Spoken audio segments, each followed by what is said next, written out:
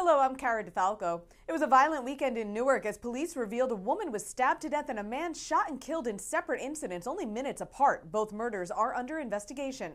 A man was killed on his motorcycle in Little Lake Harbor when a driver who was parked on the shoulder pulled out to make a U-turn. No charges have been filed. And a man was arrested after being accused of sexually assaulting a woman at gunpoint in a Tinton Falls motel. He also allegedly threatened to rob the woman.